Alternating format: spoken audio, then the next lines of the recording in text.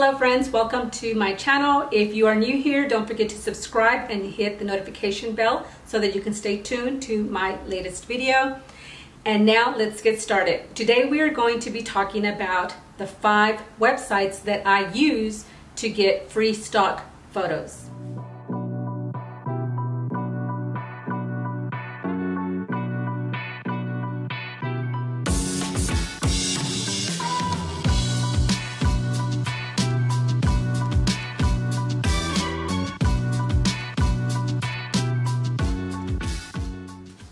Now there are times when I do buy stock photos, but for the most part I like to get my stock photos for free, and these are the 5. I actually have 10 websites that I use to get stock photos.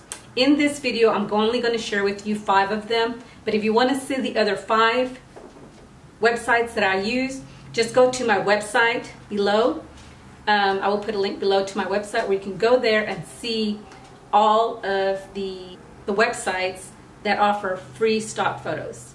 Okay, so just remember guys that right now a lot of these websites do offer free photos, but there may be a few photos here and there that have certain stipulations, which maybe some of them you might have to credit the person, but for the most part I have not had any problems with any of these websites.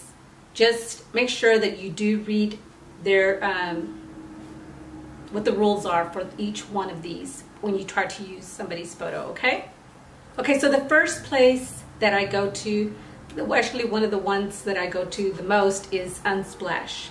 This is one of the most well-known websites to get free stock photos. They offer a variety of photos, over 1.5 million photos to choose from.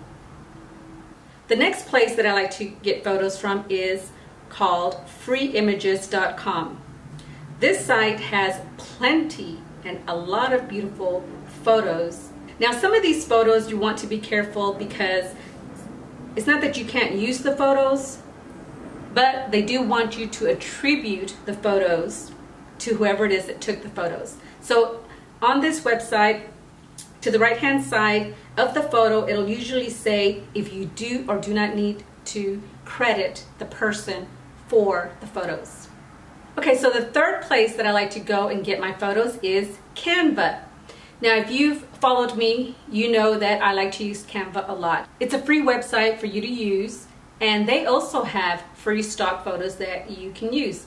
And they do have some paid photos, but they're really cheap, like $1 up to like maybe $5. Actually, I've never even seen one that's $5. It's just $1 to $3, but you know, they vary. But they do have a lot of free stock photos that are really amazing. So you can go to Canva. Again, the platform is free.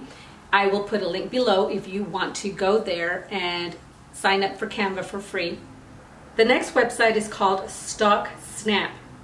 Now I love this one because they really add a lot of photos constantly. There you can see that they're adding constant photos to this website, and that this is a website that many people have not heard of. So when you use them, you will be getting photos that probably a lot of people have not used. Then last but not least is Pixel. Pixel really hasn't been around that long. I think they probably started around 2015, but they are a great website to get beautiful pictures. So again, I just want to remind you guys to please read the stipulations for each of these platforms. Most of the time I haven't had any problem. Well, actually I've never had any problems with any of these websites, and the photos are free, and I've been able to use them on my website, or I've been able to use them on ebooks, etc.